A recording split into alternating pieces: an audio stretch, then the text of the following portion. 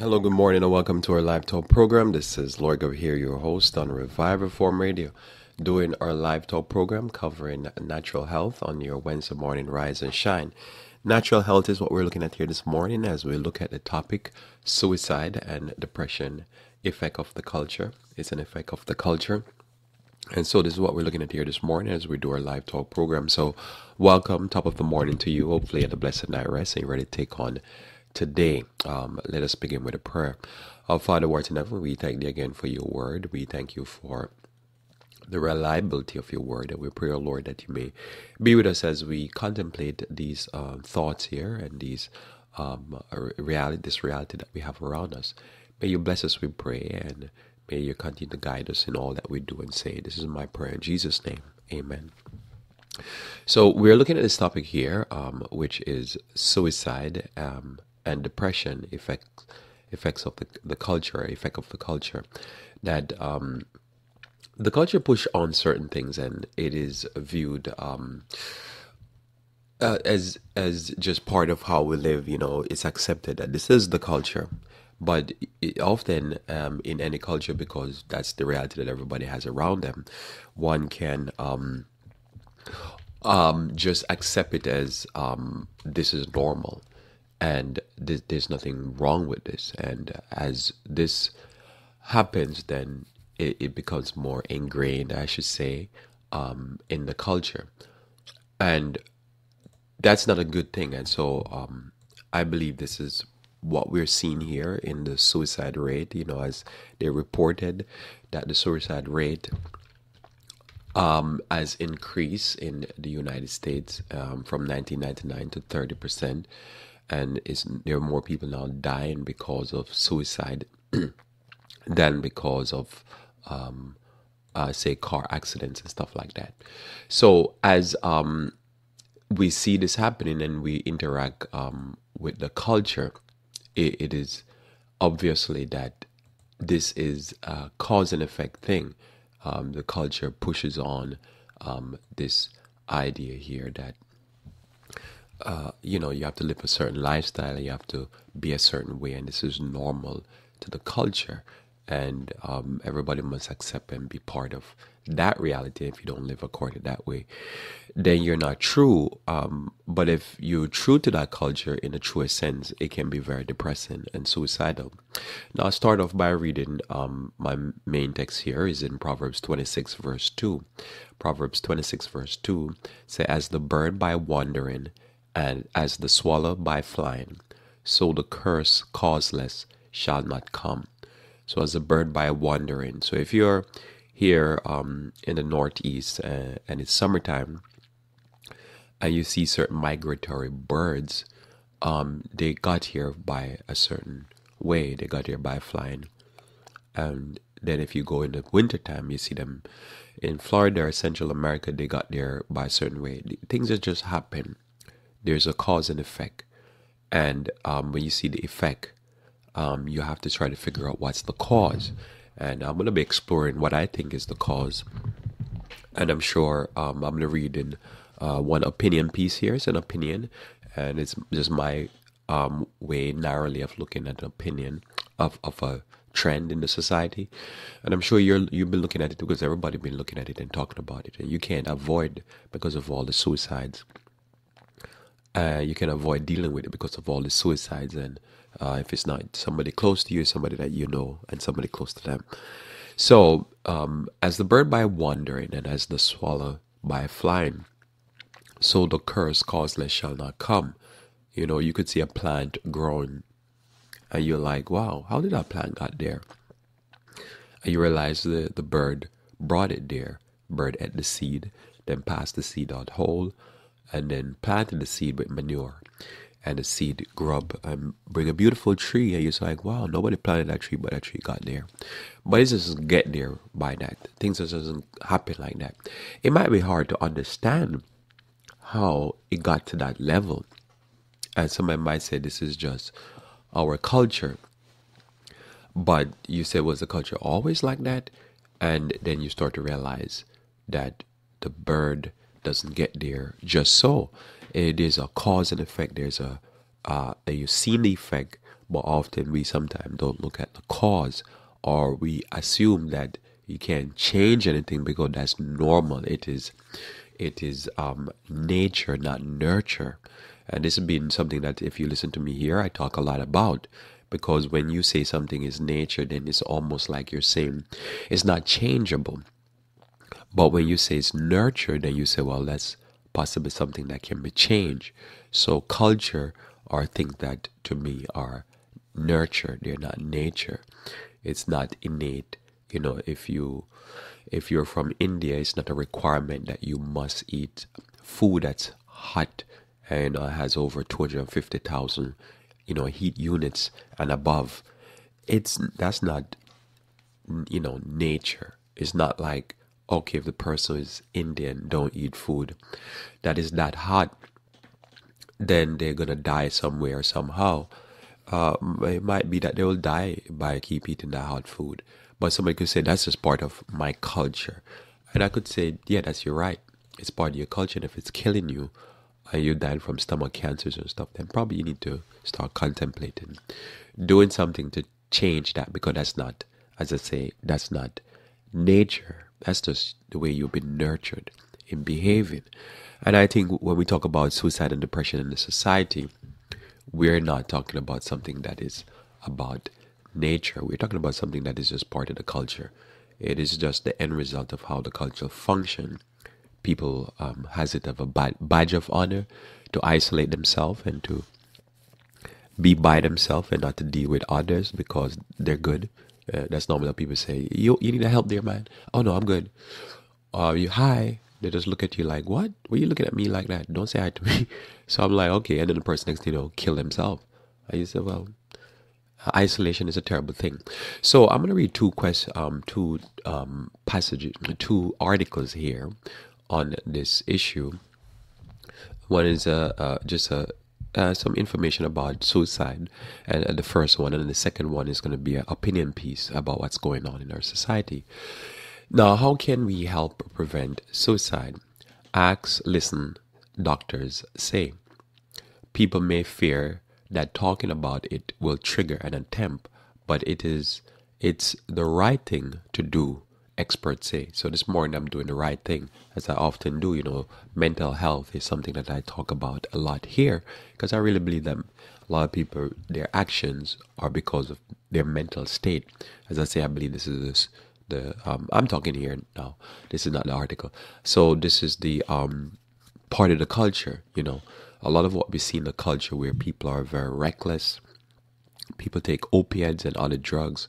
It's because of depression, the loneliness, the isolation, the suicide, obviously, depression, obviously, overeating that can be pushed on by depressed. The person get used to eating comfort foods. That's what makes them happy. And you can see a lot of things in the society that, a lot of this, you see almost all the suicide, murder, suicide, a lot of the mass shooters, they're very depressed individuals. And so you look at it and somebody's saying, well, what's happening is the culture. The culture is a culture that creates a lot of depressed, suicide people. And the results are multiple. But most people don't connect them. They just say, well, if you murder yourself or suicide yourself, then that's because of suicide, depression. But a lot more things that goes on in society is just because people are very suicidal or very depressed because of what the culture does. So this is again an article that is written by Maggie Fox over there at NBC News. Suicide have reached a record high in the United States, and deaths of two beloved celebrity fashion designer Kate Spade and celebrity chef Anthony Bourdain have left people wondering how to help a friend who might be in crisis. Even as psychiatrists and public health specialists struggle to explain the growing numbers, people who have survived their own suicide attempts say there are things that ordinary people can do to help someone they know who might be at risk of suicide. Ask and listen is the suggestion. Being asked is such a relief, says Emmett Oden, an 18-year-old suicide attempt survivor in Nashville. Quote, listening to someone is the most important part, agrees Desiree Stage, a suicide attempt survivor and activist who photographs and tells the stories of suicide survivors as part of a Live Through This project. Suicide may still be considered a sin in many communities, and people may fear that they will somehow put the idea into someone's head. These fears can be magnified by warnings about copycat suicide after celebrity deaths. And I'll pause there again to say that the suicide hotlines reported an uptick in incoming calls. Back to the article here, says, but it is not only safe to ask, it is the right thing to do, says Dr. Jack Rosal, medical director of Allegheny Crisis Service Facility in Pittsburgh and president-elect of the American Association of Emergency Psychiatry. It's absolutely okay to ask someone you are concerned about if they're having suicidal thoughts, Rosal said. You won't magnify this idea. If they say yes, stay with them. But don't offer advice and try to cheer people up. Stage advice. You can tell people all day long that they have this future and they can see it, she says. Suicide Hotline now offers an instant access to help, not only for people who struggle with thoughts of dying, but for those who care about them. There is something that everybody can do. You can help save lives. CDC Principal Deputy Director Dr. Ann Shotkat. If you are looking for help or worried about a loved one in crisis, please call National Suicide Prevention Hotline 1-800-273-8255.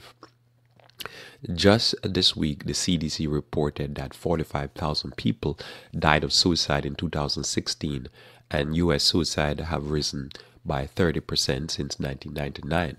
It becomes clear that while depression is a major risk factor for suicide, it's not the only factor. Many people who died by suicide have been struggling with relationship or financial problem. So I just paused there. So depression is a cause, but they say many people are struggling with relationship. Now that's fascinating to me, because that's down the line I'm going. And why is that? Because this is what the expert is saying. This is what now what I'm saying next is what I observe. Because if I'm talking to you and I'm trying to talk to you or try to be a friend to you, and you just there's a wall. And then us as human beings, we are created to be social creatures. We are so created to be social creatures. When you read Genesis, and it says Adam was in a perfect garden with animals, so that means Adam have thousands probably of pets, thousands of trees, foods, everything perfect, weather perfect, everything perfect. But Adam was lonely. That tells you the level of social creatures we are. And I know a big part of our society believe that they evolve, but whether or not they believe that they evolve doesn't change the reality. We are social creatures. And so here we have a society that almost prides itself on isolation and unfriendliness. So if a person prides themselves on unfriendliness and isolation, and we are naturally built, whether or not, as I say, a person believes that they were created or they evolved. At the end of the day, we are social creatures. So the problems still remain. And so social creatures that don't even want to talk to anybody, how are they going to function in a friend relationship or marital relationship or even work relationships? They're not going to function well. And so that's going to lead on to depression. So imagine the person is going to a doctor and they're saying, hey, look, I need some help. I'm depressed. But one of the major source of happiness is to be social. So there goes the problem. How do you fix that? Marijuana, coke, opiate, all that stuff, we can't fix that, because you can't. Those things don't replace friends. Those things don't replace social relationships. So a person struggling with relationship, what they're really struggling with, just social relationships. If you can't talk to me or I can't talk to you, it's not necessarily that I'm gonna have a great relationship with my spouse, because sexual relationship does not replace social relationship. And so again, and one not the other doesn't fix the other. You know, relationship or companionship can make everything else go better. But if you have everything else, it doesn't make companionship work. So if you notice here, depression, but a lot of time that is one factor, and that can be a factor isolated in itself, or that can be a factor caused by the bad relationship. It can be either or. It doesn't necessarily have to be just the person just, depressed because they're depressed. They could be, because they're having some type of mental issue. The mental issue could be caused by relationship problems. But how do you have good relationships if so, no matter how friendly the person is, even if the person is from your same people group, you still can't be friendly with them. That's the problem. And so all the drugs in the world are not going to fix that. So relationship is one thing. Financial problems is another thing. Now you think about it again when we talk about the culture, the suicide and depression and the effect of the culture, the American culture. When you think about the culture again, it is this thing where we're in a consumer society now. Everybody is a consumer. Every society consumes. That's what we do as human beings. We burn energy, so we get that from food. We wear stuff, we use stuff. Everything breaks down and fall apart. But we have that hyper consumerism, and a lot of life, a lot of what life is all about, is about material possession, and you take it hyper. Because I say everybody deals with this. Everybody wants a nice shoes, some clothes, somewhere to live, a car. Everybody wants these things.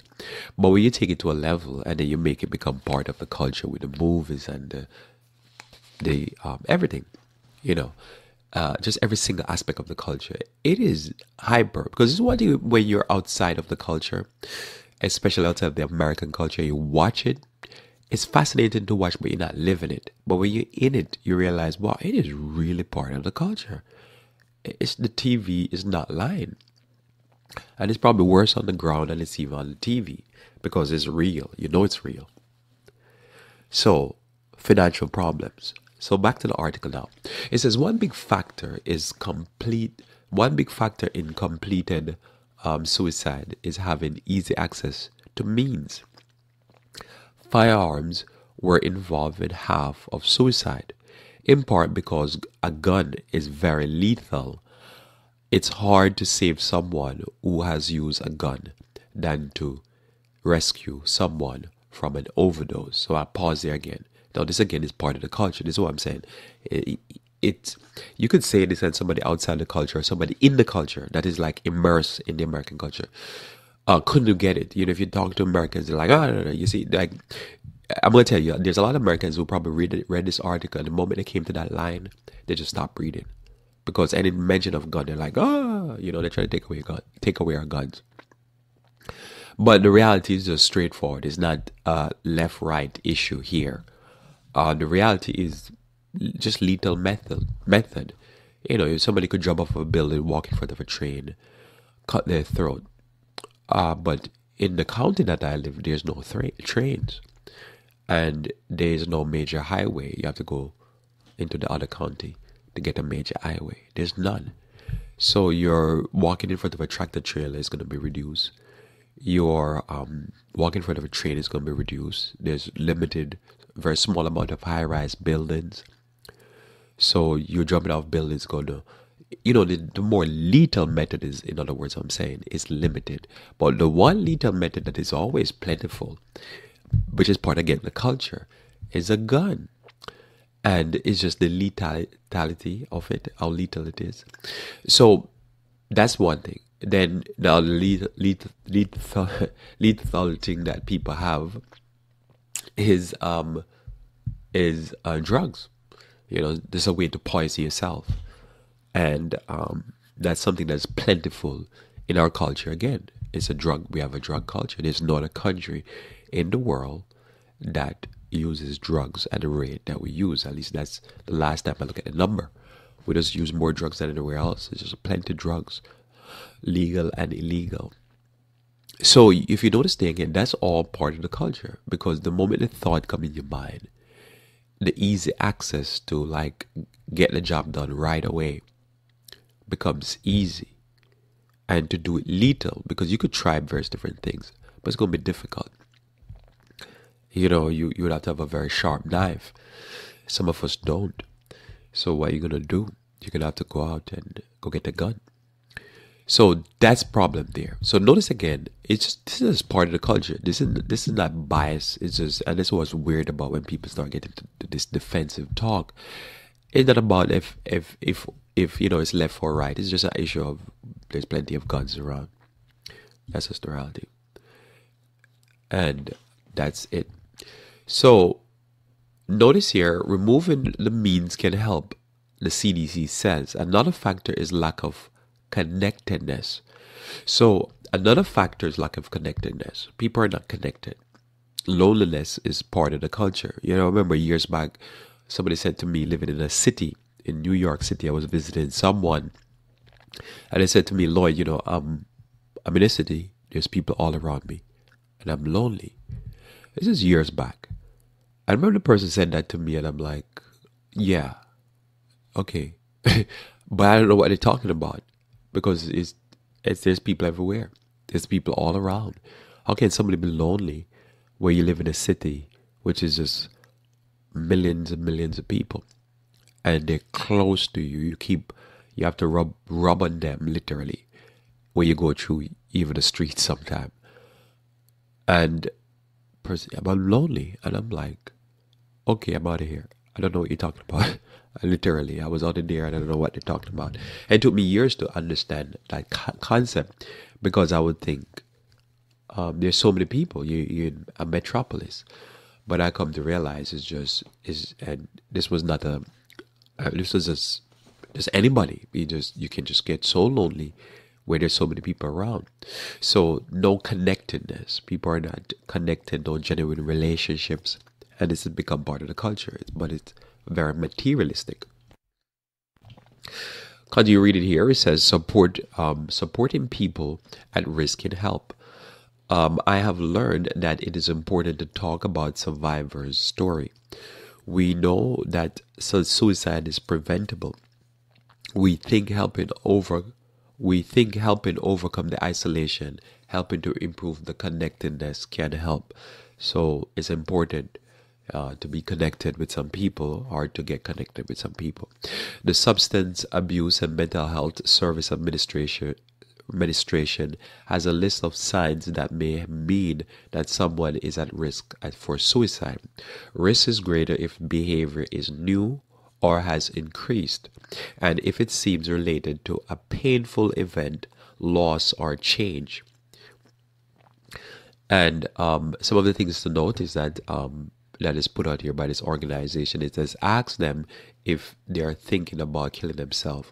This will not put the idea into their head, or make it more likely that they will attempt suicide. So he's saying somebody might think, if you ask a person, are you thinking about killing yourself, or committing suicide, that could make the person start thinking about it. But they're saying if a person is thinking about suicide, you ask them, it's not going to put the idea into their head or push them further. It is just to get somebody to talk. Listen without judging and show you care. Another point here is stay with the person and make sure the person is in a private, secure place with another caring person until you can get further help. Remove any object that could be used in a suicide attempt. And then most naturally again, it says call the National Suicide Prevention Lifeline at 1-800-273-8255, or again, the other way to say it is 1-800-273-TALK, and follow their guidance. If in danger, self-harm seem imminent, call 911, and that would be for emergency care. So that's what's happening here. So that's kind of a update. As I say, you've hear so much about this recently because of those high-profile cases that happened recently. But this is something that, as I say, here I try to talk a lot about this because I really believe this is ultimately suicide, depression, all these other things, isolation, all that is just part of the result of sin. But I really do believe that even the isolation is caused by the culture, because we're in a culture where you're free to do what you want to do and to be left alone. But when you live in a little village, sometimes you might not see the amount of suicide, but people live lives that other people intrude upon. Very intrusive because you can't move without people tracking you. But part of this culture is, the concept of freedom, I believe, has helped push the idea of things like suicide and isolation, a lack of connectivity, because you're free to be a freak, and nobody will know anything about it. It's just part of it. So I'm going to go down to an opinion piece now. So this is an opinion piece written in USA Today by Kirsten Powers, and it's dealing with the same topic. It's titled, "Americans are depressed and suicidal because something is wrong with our culture." Something is wrong with our culture. In September 2004, I received the call that, I remember this is an opinion piece that I'm reading here, right? So this is the lady speaking here. In September 2004, I received the call that every person dread. My father had dropped dead of a heart attack at the age of 61. It came at a time when I was already grappling with other issues, including watching my mother fight breast cancer for the preceding 6 months, a breakup with a boyfriend, and a lack of structure in my life as I freelance as a consultant while I tried to determine what I wanted to do next with my career. I was in an emotional free fall, so I visited a psychiatrist.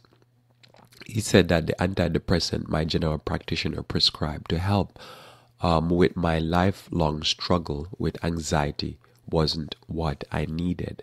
So he prescribed a new one. This seemed only to make things worse. Within a few days, I found myself thinking the unthinkable. I want to die.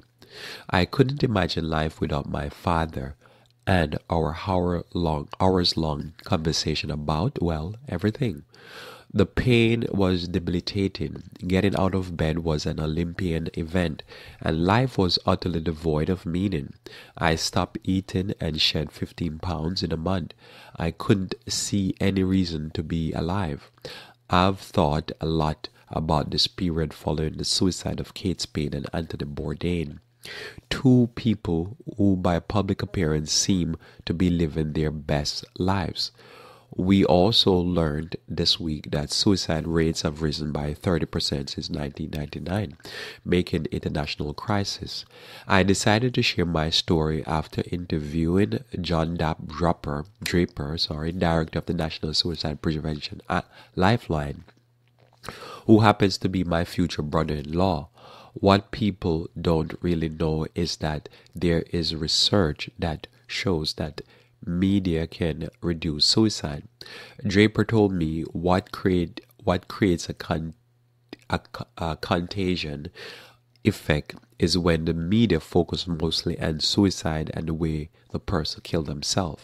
If people are more open about talking about coping through suicide experiences, the media analyze those stories. The evidence is very clear that this has a very positive effect on getting people through a suicide crisis.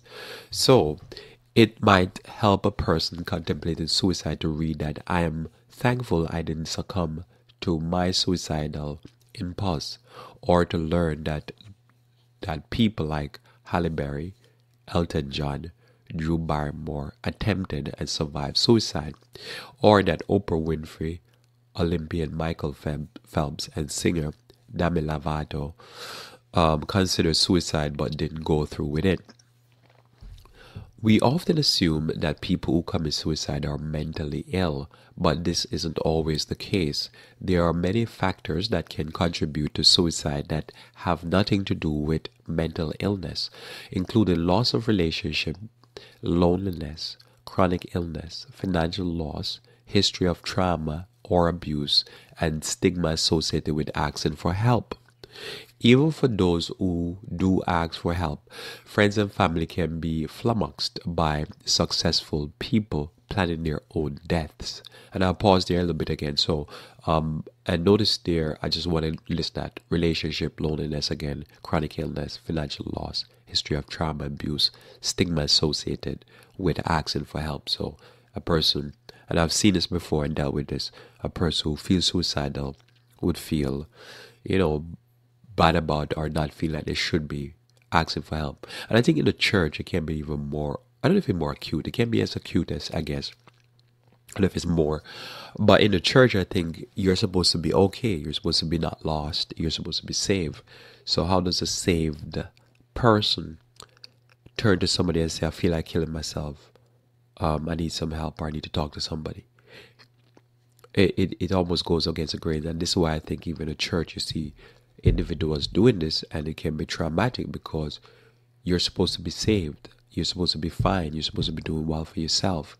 How then you're talking about suicide? And I think that's where a lot of this is coming from. And this is important as Christians to note that, because as I say, a person comes to the church and they're taught 20-something doctrines, they're taught some prophecy, but their life, how to live, how to build relationships, how to be a better person, it's not really touched. You're automatically assumed that you're a Christian because in some churches they have creeds, in some churches it's just doctrines.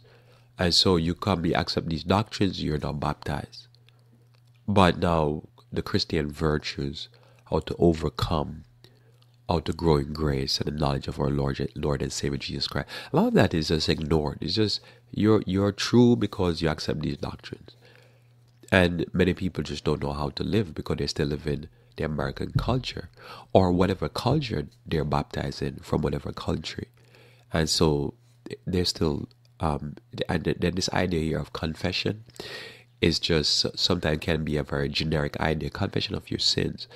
But this idea of accountability in confession, in confessing, not just confessing, but being able to talk about and be open about one's struggles and one's weaknesses and stuff like that, without laying everything on the table for everyone, but just being able to have somebody you can talk to.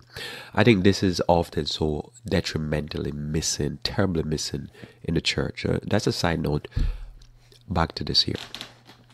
So, back again, so she says that a person who is successful asking for help can be strange. How do you, because you normally would think the more successful is the less a person should be asking for help.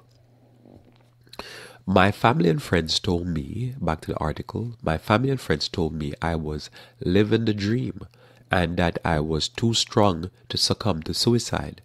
Even my psychiatrist didn't take my complaints seriously, saying I didn't present as a suicidal person who was more likely to show up disheveled and unbathed than with a blowout and fresh manicure. So I can imagine she'll pause here again. I think that's important. So she goes to the psychiatrist and the psychiatrist say, well, you're bathed, you have a nice hairstyle, you're looking good, you have your fresh manicure, you look fabulous. And imagine she lost 15 pounds. So she probably just looked fabulous. Just great. You're thinking, wow, your diet is working for you. Your hair look good. Your nails done. You just look great. But she's thinking suicide. So that can be tricky, and that's what I'm saying. It's all in the mind. So that's why, unless a person open their mouth, it could be that you don't know. You just think the person is just trying to look good for the summer, but they're losing weight because of the depression. Continue reading here. It says, never mind that the day before I had stood pressed against the 20th floor bathroom window of a building where I was consulting for a campaign, sobbing and wishing I could open it and jump to my death. Or that a few days before that, I had turned on the oven and put my head in, pulling it out only when an image of my younger brothers, also grieving my father's sudden death, flashed in my mind. So I guess she was going to gas herself. Despite my doctor's claim that nothing was wrong, I insisted that he change my antidepressant, and within a few weeks my suicidal thoughts diminished. I've never known what that antidepressant. I never know whether the antidepressant was the cause of my suicidal thoughts or not. What I do know is that every day I didn't kill myself, my felt like a victory. Though my suicidal thoughts passed and an oppressive depression ground me down that year, life was an agonizing and daily struggle. So when I hear that Kate Spade was reportedly fighting depression and anxiety for 5 years, all I can think is that it was nothing short of heroic for her to stay alive as long as she did. And I might pause there because, when dealing with health and health struggles, whatever health struggles you're facing, one of the hardest thing to do is to fight back and fight for a while. Because the thing is, you realize this is something. It's either a genetic weakness, something you got from your parents, or a habit that you develop or was taught to you when you were young. And we don't sometimes, I guess, we don't talk about it, that you have to fight, and you have to sometimes, it's have to be a hand-to-hand mortal combat, because the thing is trying to take you out and you're trying to stay alive. And I think that's just the whole idea of life, is that from we're born until we die, we're struggling for life. And sometimes, as they say, it could be mental, the demons get to us, or it could be a health issue and that get to us. So she was saying here that Kate Spade fought for 5 years. That's heroic. I mean, any health issue you're dealing with, just think about if she was dealing with cancer and she fought, she went to the doctor, she did everything the doctors wanted her to do, she went and did natural health, by all means necessary, and fight for 5 years. You still applaud that, and while mourning the fact that she died. That man, 5 years, because many people succumb to their illnesses. They just basically give in and give up, and they just say, what's the use, I'm gonna die anyway, or whatever. And they take that attitude. Some people fight back. And to me, that's just part of life. Why are we interested in natural health? Because we don't want to be sick. We don't want to die an early death. We don't want to make whatever weaknesses we have in our bodies overcome us, because we are trying to figure out natural means and natural behavioral changes to overcome it. So if you're in a culture and the culture has nurtured you to be an isolated person, to be a lonely person, to be a miserable person, to be a person that's a complainer or whatever, take on the fight. Say, I'm not going to succumb to this. This is not me. And just fight back. And just keep fighting until you either win the fight or you die. But at least die trying. But many people just say, whatever, and they end up on a bridge, or they end up jumping off the bridge. And you look at it, you can imagine, there's a bridge, and there's somebody on the bottom of the bridge just jumped off, and there's a guy underneath the bridge. Two of them have succumbed. They just succumb to whatever, and they say, life has beat me, so I'm going to give in. But you can say, hey, life has beat me, I'm going to fight back. And I've been in a situation where I had to fight back, and people say, that didn't look pretty. I'm like, yeah, you're lucky I didn't fight back harder. Because you could give in, and people are like, oh no, you should give in because, Jesus, you don't want to not, you don't want to get all flustered and all angry and not look like Jesus. And I'm like, I'm going to survive. I don't know what you're talking about. Jesus whipped them or scourged them out of the synagogue. Sometimes you can't make them have you and whip you and beat you. Christ says, look, not yet. When it's my time, I'll submit to this. It's not right now. I have 3.5 years. We're at year number 3. 6 more months to go. See you later. So, continue reading here. It says, what a lot of people don't understand is that the person contemplating suicide is is in overwhelming emotional pain, and they think very differently than people who are rational. Draper told me, it's a cognitive construction. Your prefrontal cortex goes offline and you have a fight, fight, freeze, or freeze impulse. In that case, suicide seems like the best way out of or the best way to fight for your survival. They think maybe my afterlife will be better. But why are so many more Americans getting to this level of emotional despair than in the past? As a journalist, Johann Hari wrote in his best-selling book Lost Connections, uncovering the real cause of depression and unexpected solutions. The epidemic of depression and despair in the Western world isn't always caused by our brain. It's largely caused by key problems in the way we live. So notice here in the way we live. Now I'm gonna just say this before I keep going with this gentleman's here concept. Notice he had said that the frontal part of the brain get knocks off. It comes offline, and then the person start thinking, as a solution for that is just to kill myself, and then probably the afterlife will be better.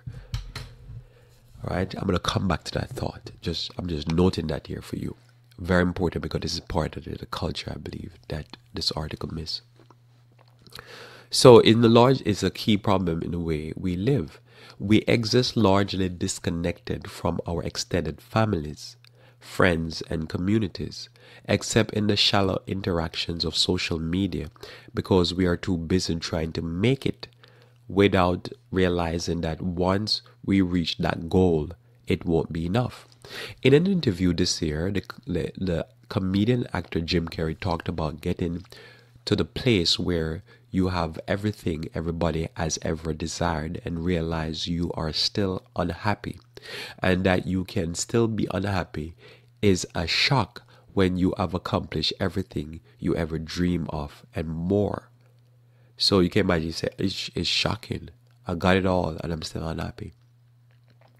If only we get that big raise or a new house or have children, we will finally be happy. But we won't. In fact, as Carey points out, in many ways achieving all your goals provide the opposite of fulfillment. It lays bare the truth that there is nothing you can purchase, possess, or achieve that will make you feel fulfilled over the long term. Rather than pathologizing the despair and emotional suffering that is rational, respond to culture that values people based on ever escalating financial and personal achievements, we should acknowledge that something is very wrong. We should stop telling people who yearn for a deeper meaning in life that they have an illness and need therapy. Instead, we need to help people craft lives that are more meaningful and built on firmer foundation than personal success. So I guess this is part of the culture that I'm not too familiar with. So if a person say they need deeper meaning in life, I guess she's saying here that people will tell you, you need help. You need to have you have an illness, you need therapy. But I can understand, because this life can feel carnal, vain, vapid, and if it feels like that, simply, she's saying here, you probably you need to try to build a more meaningful life. And so, but life is more built up where the society thinks it's the material possession. It's not family, friends, and community. Notice, as the gentleman said earlier, family, friends, community, these are all relationship. But the society is a society that goes for material possession and success. And the more it's getting it, is the more suicidal the society becomes.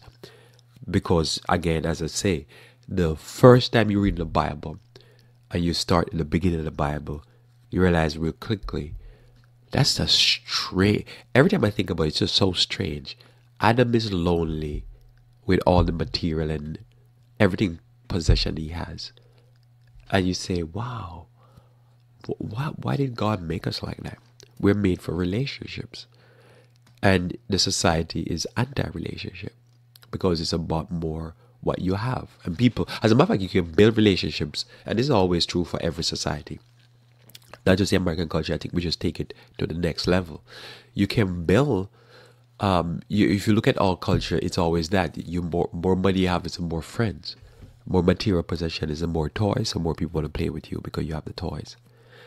And yet, this is can make a person even more depressed because everybody I have in my life, I bought them. So this is not good. So the flip of that is that we build on relationships again.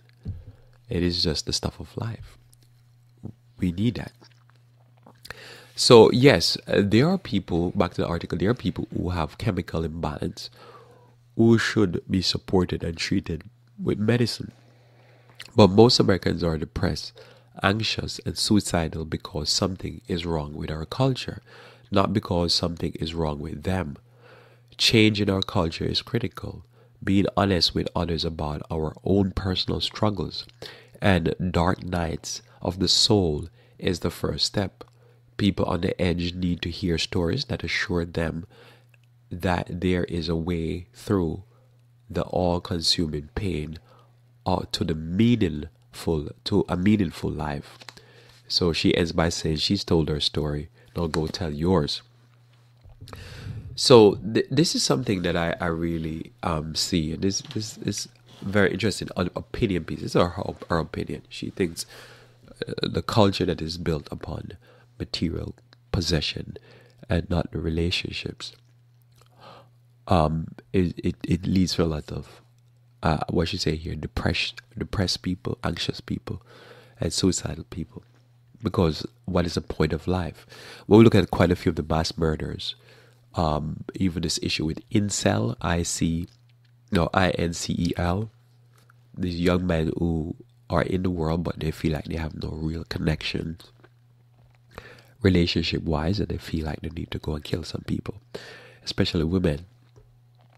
It's the same thing over and over again. It's the same problem exhibiting itself in different ways, because the culture kind of tell you you're good, it's the survival of the fittest, and you say, well, how you surviving? And the person like, yeah, I'm winning, I'm conquering Wall Street, and I'm making all the money, but I want to kill myself. This is pointless.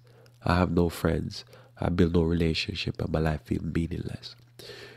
But the society will tell him that he's winning and he's the fittest. And then somebody will say, no, see that guy there? He has a lot of friends, but he's broke. He's happy. And in many people in the culture, it is a baffling idea that somebody could be broken, be happy, and feel like their life has meaning. And the flip can be that you could be broken, depressed, I have no relationship, and it's just double whammy.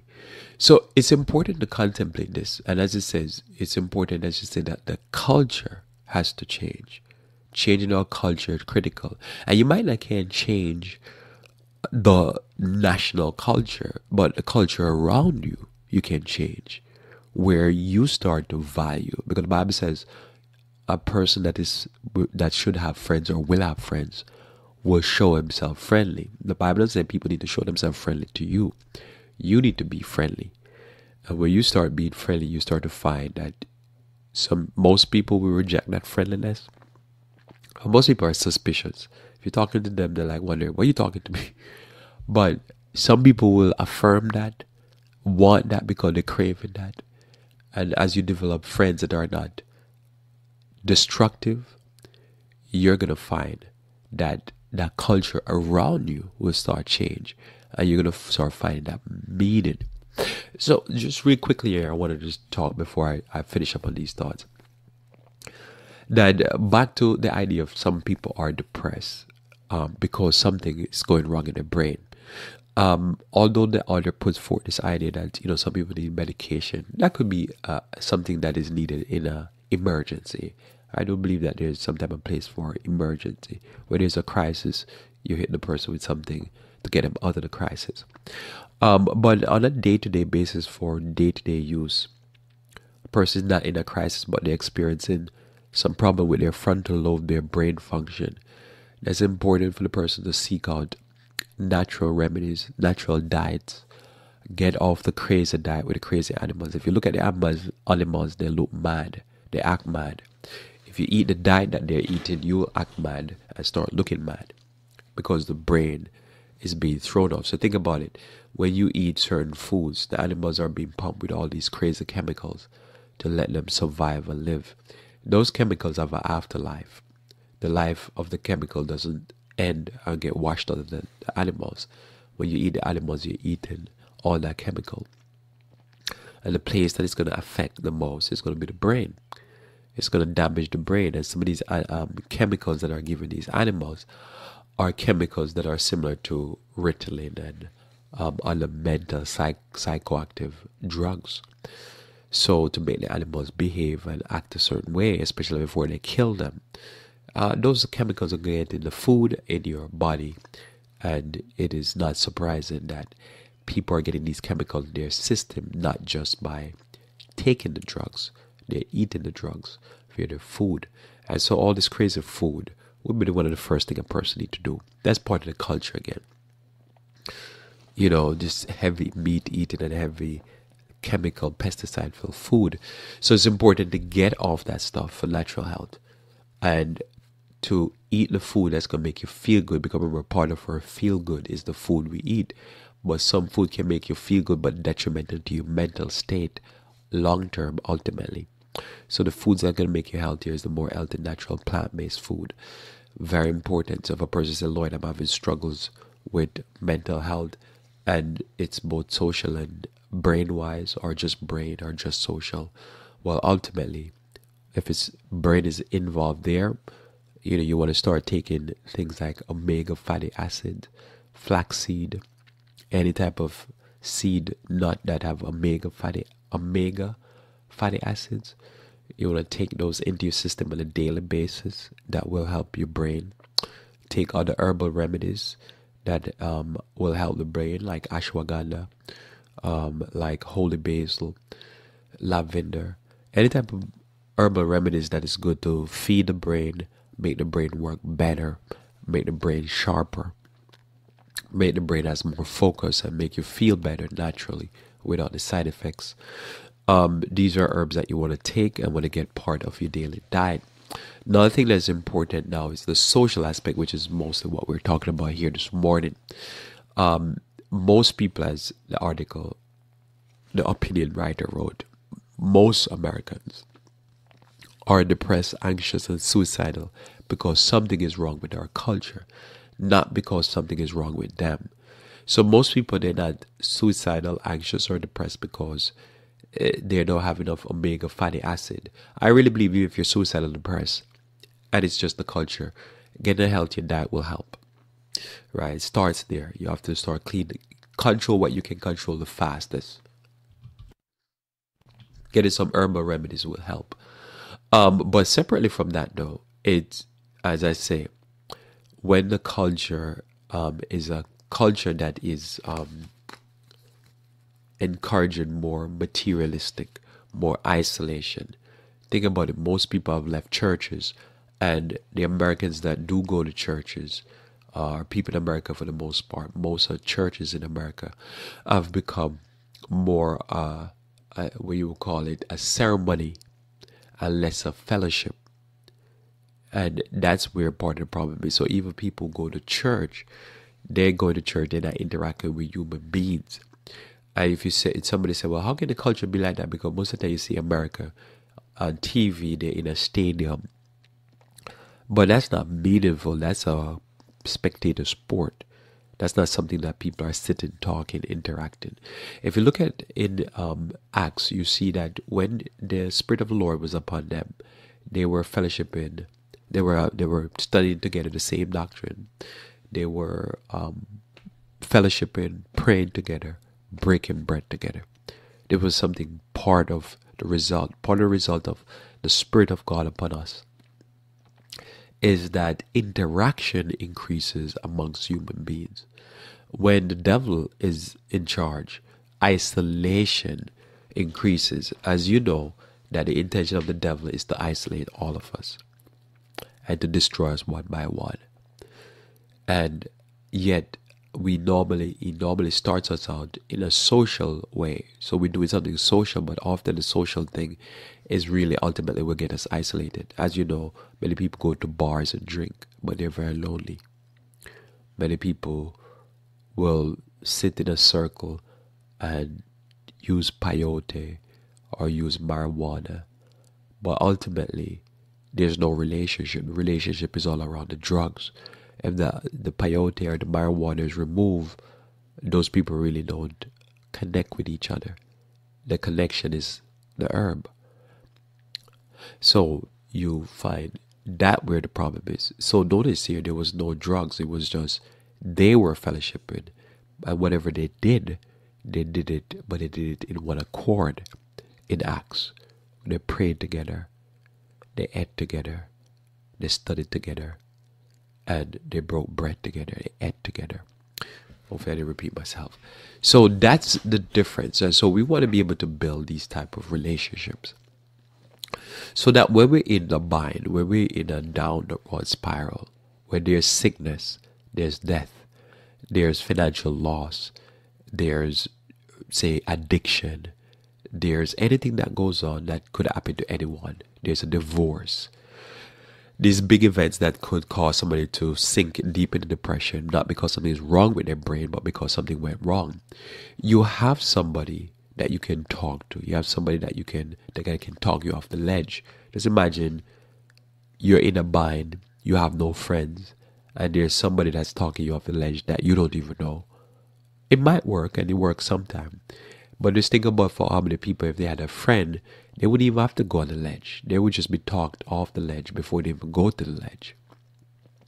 But the isolation leaves many people friendless. And this is just an accepted part of the culture that, you do you, I do me, you stay away from me. I don't need you, you don't need me. But yet we're in a culture that people, in the most part, don't need each other. Don't interact with each other. They don't need friends. They don't need companions. But yet the suicide rate is so high. The depression, the anxiety is so high. Because, you might not need me in the sense that you don't need my money. And I don't need your money. I don't need your help per se. And I can suffer through by myself. But we are built to need something that we can't pay for. We can't pay for the connectivity or the connectedness. That's something that happened. It's an exchange that no money came. There's no Bitcoin to pay for it. There's no US dollar. There's no credit card. It's just something that you give because of love and because you care and because you need it. But yet the culture, applaud itself at the idea that I can do without you. And there's no more community. There's no more village. We don't, there might be some place that they call a village, but it's not a village. It's just people live in that area. That's it. So that has to be something that has to be addressed. And you might, as I say, can't change your community, but you can change part of it in the sense that you could have a community around you. Even if it's 5 people that these are the people that I'm connected with. And they're connected with me. And you look out for these people. And that's what it is. But that has to be something that is going on in your life. You have to make a personal effort for this. But I've noticed the more isolated a person is, the more suicidal they are, because they have nobody to talk to, and they talk to themselves in their brain, and after a while they start to talk out loud by themselves because there's just nobody to connect with. But the connectivity has to happen. The connectivity can't be paid for, because, as I say, Adam had it all and he was lonely. And so that tell me you could have it all, because somebody say, I'm going to become a multi-billionaire. And you see them all the time, they kill themselves because they have it all and they're still lonely. They have people around them all the time. They're always at events, but they're still lonely because, again, true relationship is not something that money buys. It is something that you just give, and you can't see it. It's not something that you can write down and say, you owe me this or you owe me that. It's just something that it's an exchange that can't be. It's not tangible. So it's important that part of the culture has to be addressed. We don't have enough time, but I'll deal with more in the future. Let's pray. Our Father, who art in heaven, we thank thee again for the blessings of this day. We thank you, dear Lord, for the relationships that you call us to on this earth, but ultimately the relationships that you want us to have with thee. May you bless us, dear Lord, and may we find thee and find love and love thee and love others as you would have us to do. This is our prayer in Jesus' name. Amen. Well, thanks again for being with me here on Revive Form Radio. Looking forward to talking to you live again tomorrow morning where we should do current events. Until then, I pray that you may continue to walk with the King.